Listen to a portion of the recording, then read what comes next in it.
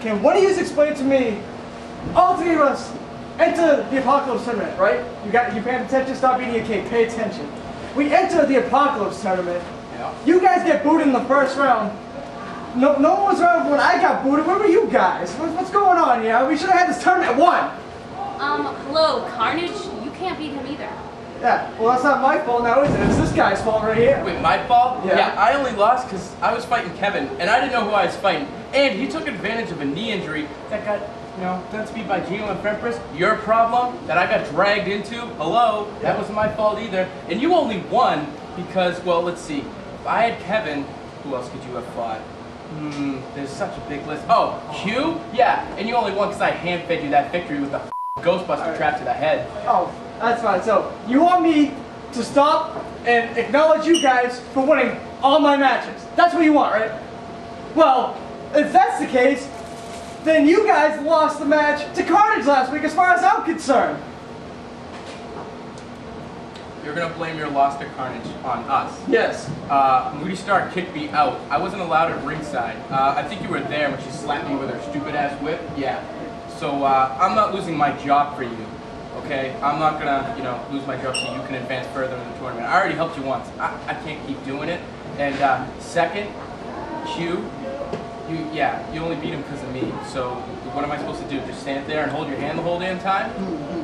Well, it's kind of funny because last time I checked, you lost last week too, and not for the first time either to Kevin Kaos, who I beat on numerous occasions. Yeah, Kevin beat me last week. No, actually he didn't. Ross lost to Katie? Yeah. Okay, don't try to blame this on me. You're the one that wanted Lorenzo to come out to send his message. Since when does the Kindred wait for major moves? What is this? Who the hell is this moves guy? What are you thinking?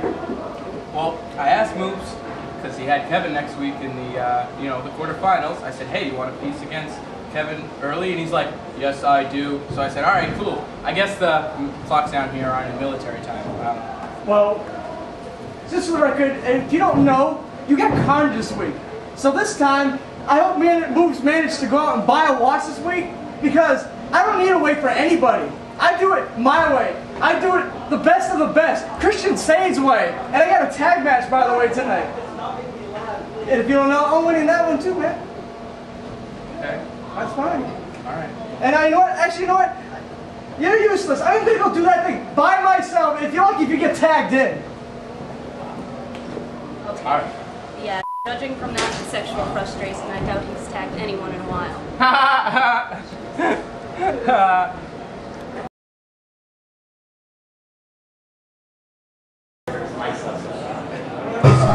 Welcome back to Aftermath, ladies and gentlemen. It is now time for a mixed tag team contest, pitting members of the Kindred against members of Total Chaos. Those members of the Kindred will be Christian Sain and Jaclyn Frost, and they will be doing battle with Q Chaos and Katie Dube of Total Chaos. Q Chaos coming back after a 1-week stay on the injured list with that mild concussion. He got his medical clearance after the attack a couple weeks ago by the Kindred, and he seeks a little bit of revenge on Christian Sain for a 4-second defeat in the qualifying round of the Apocalypse Tournament. Christian Sain moved on only to be eliminated by Carnage last week here on Aftermath. What's the best team running?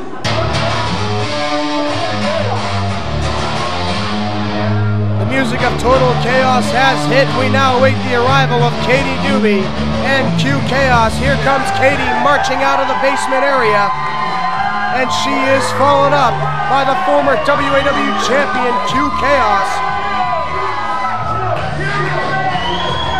His brother Kevin here tonight will have an opportunity to move on in the Apocalypse Tournament for a chance to go to Hellbound to challenge the WAW Championship.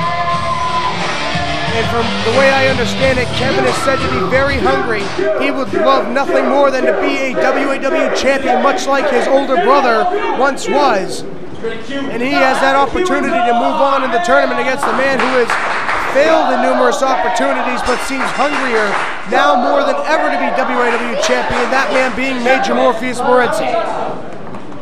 Referee checking out Q Chaos for any foreign objects. And he doesn't check Christian Sain in any event. Whoa, wait a second, here comes Katie Dube. Christian Sain seems to be laughing at the thought of going one-on-one with Katie Dube. The last time they were in a ring, locking up, Christian Sain did dominate Katie Dube. This was back in March. She claims she's gonna have it this time. We're gonna lock up, and it starts the exact same way it started back in March. But wait a second, Katie altering the way things go with a great jumping clothesline followed by a hip toss on Christian Sain. Katie Dube has Sain. What you gonna do here? Body slam takedown by Katie. We get a quick cover. We get two, and Sain kicks out and throws Dube far. Break to the eyes by Christian Sain on Katie Dube. Feeling immediately threatened, I believe he was. Whoa, she springs herself out of the corner. Now comes running in, clothesline on Christian Sain. She gets out of the ring, calling for the tagless rule. Q Chaos comes in with a splash on Sain. Gets Sain up, can we see a twist? No. Elbows to the back of the head. He's called for the lobotomy, but we get a side box on Christian Sain from Q Chaos. Coming off the ropes, driving that elbow right to the back of the head. We got a cover. We get two, and Sain raised up that shoulder at the last second.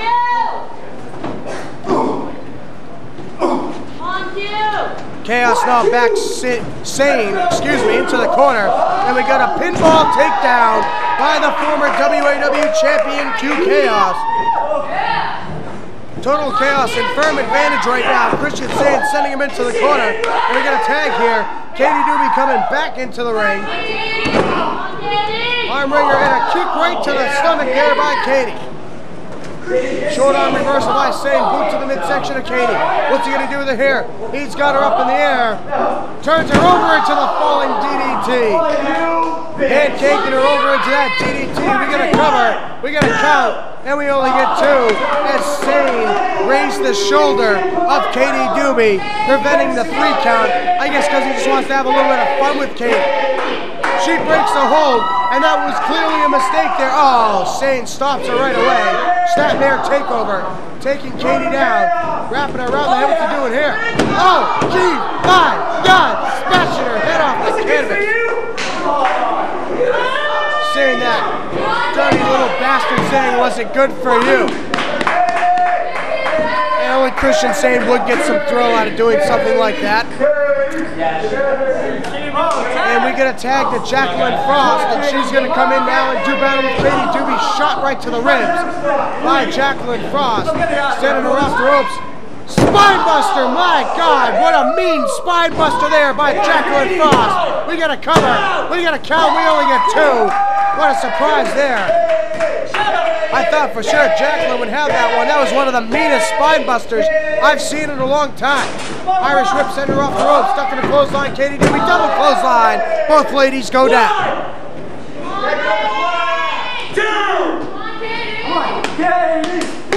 Q Chaos trying to get the fans behind Katie. She needs to make a tag. Jaclyn Frost already needing to make a tag. And we get a tag by Frost to Sain, and we will get a tag by Katie to Q.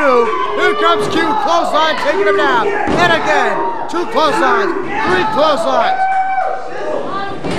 He just takes the legs of Jaclyn Frost out. That cost him, turned his attention. No, it didn't. Drop kick sends Sain into Q. Q ball on to Christian Sain.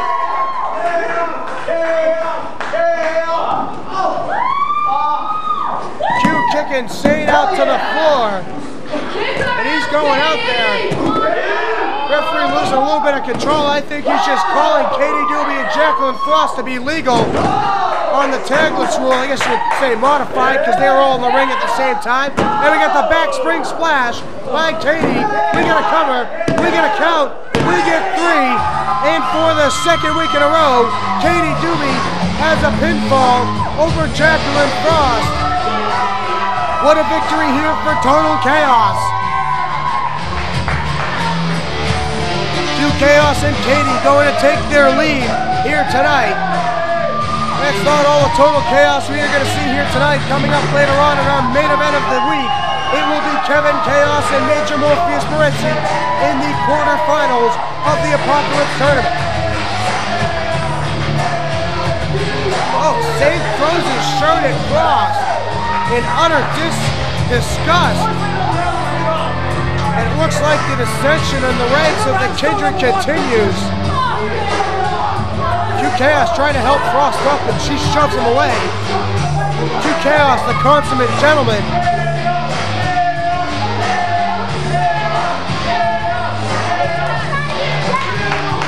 As Katie Dube said, at least Q is trying to be a gentleman. Jaclyn Frost heading out of here after taking the loss for the Kindred. The action on this week's Aftermath continues coming up next.